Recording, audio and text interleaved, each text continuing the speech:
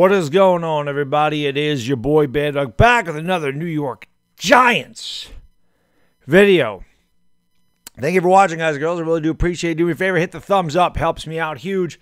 Hit the subscribe button. Make sure to ring the bell. Like I said, videos almost every day. Giants live streams, Giants talk shows, collabs, all that good stuff. You're going to want to be here for the season, trust me, because the emotional roller coaster that I go through is well worth the price, which is free. So hit the subscribe button. What the hell you got to lose? Got nothing to lose.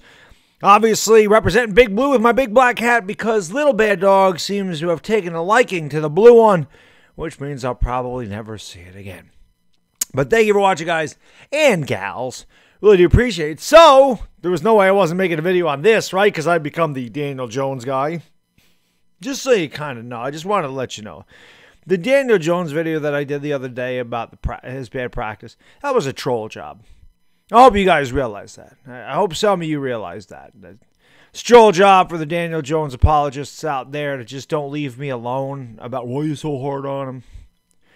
I ain't going to be hard on him in this video, though. I'm going to tell you that right now. Brian Daboll, Coach Daboll, has come out and said Tyrod Taylor maybe be getting some snaps with the first-string players. Now, I know there's 10% of Giants fans that are like, hell yes, get Tyrod Taylor in there. Daniel Jones sucks. Sit him on the bench. If we want any chance to win, it's Tyrod Taylor. Then you got another 10% of the Giants fan base. It's like, no way, Daniel Jones is gone. There's no way. He's everything's wrong. It's not Daniel Jones' fault. We all know. Then there's like 80% in the middle, which understand what's going on here. Daniel Jones is the starter. There's no question about that. I'm not on here telling you I want Tyrod Taylor to start at all. The only way Tyrod Taylor starts is if Daniel Jones gets injured or if the Giants are really bad. But I will say this. Some of you guys and girls think I'm really hard on Daniel Jones, and I'm critical of him. I admit that. But if you think I'm tough, and you don't know, then I think if people think I'm tough on him, then they don't live in New York. Because the New York media is way worse than I am. Way worse. Because, and this is what I'm going to tell you about the Tyrod Taylor thing. The New York media can't wait for a quarterback controversy. Like, they are just dying for that.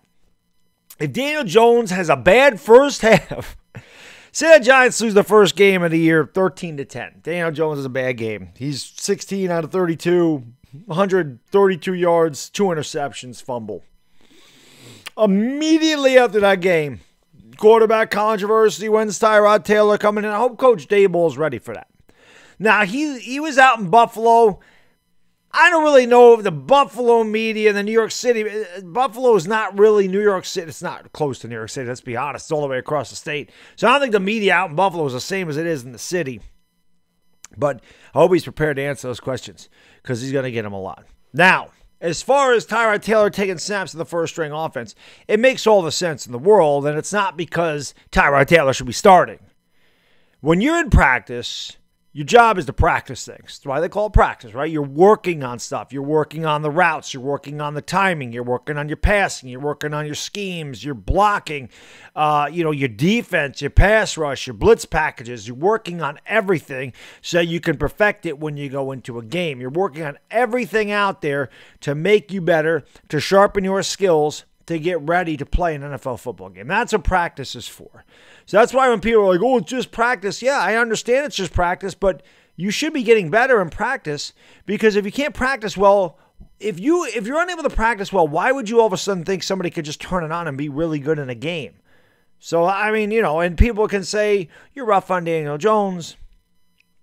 Wink Martindale's been rough on Daniel Jones. What do you want Wink Martindale to do? Say, hey, I'm not going to blitz. I'm just going to let him complete a couple passes so he feels good about himself, and then he gets in an NFL game and he gets killed. No. That's why I always say you got to mix the negative with the positive. But as far as Tyrod Taylor goes, you also got to understand you have to simulate game situations. And unfortunately for Daniel Jones and the New York Giants, in his career, he's failed to make it through an entire season without getting hurt.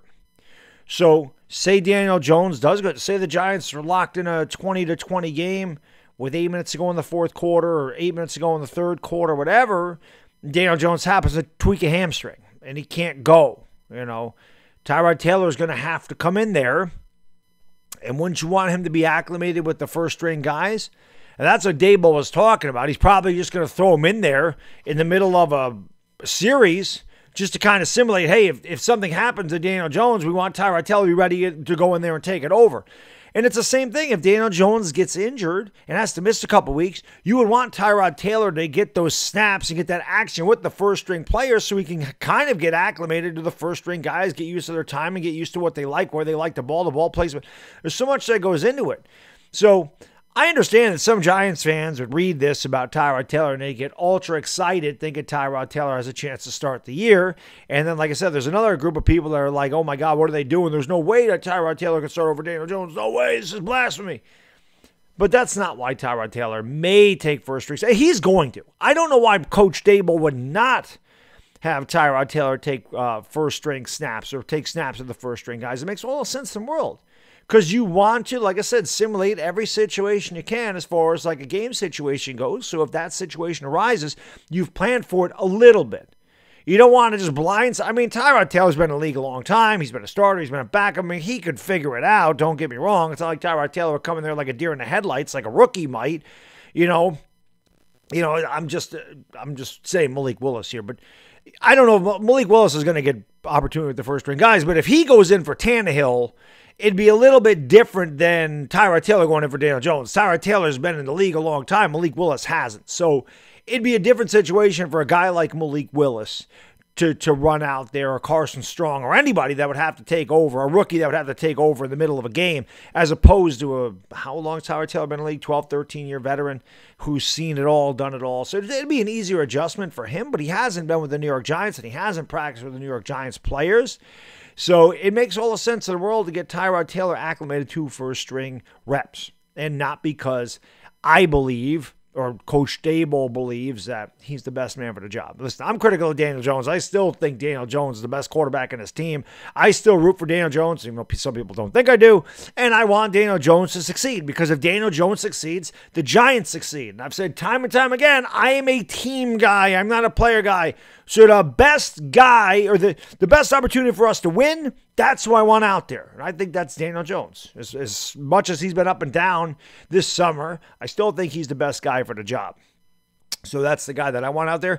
And they even asked Coach Daboll, does that mean anything about Daniel Jones? He said, absolutely not.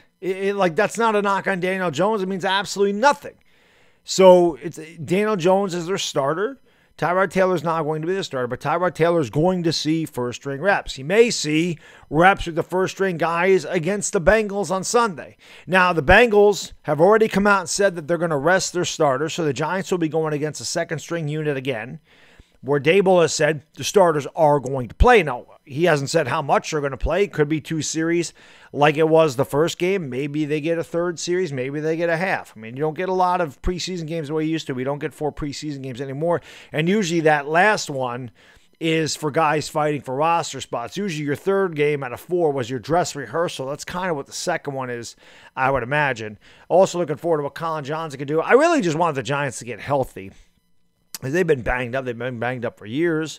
So, we'll see what goes on Sunday night. But Tyrod Taylor taking first-string reps, or taking reps of the first-string guys, snaps of the first-string guys. I don't read anything into this, Giants fans. Don't. It's not a big deal. Even if Tyrod Taylor did start practice with the first team, it means absolutely nothing. Daniel Jones is starting the year, unless, knock on wood, he doesn't get hurt. But unless something happens to him in training camp, Daniel Jones is going to be the starting quarterback, but Tyrod Taylor should be taking reps with the first-string guys. He absolutely should, because it just makes all the sense in the world. So Daboll knows what he's doing, and hopefully the Giants know what they're doing too. I'm looking forward to doing the game Sunday night with Chris, and we'll see how long the New York Giants starters play. One other thing I want to mention, the Bengals, they can rest their guys. Remember last year, Joe Judge rested all of his guys?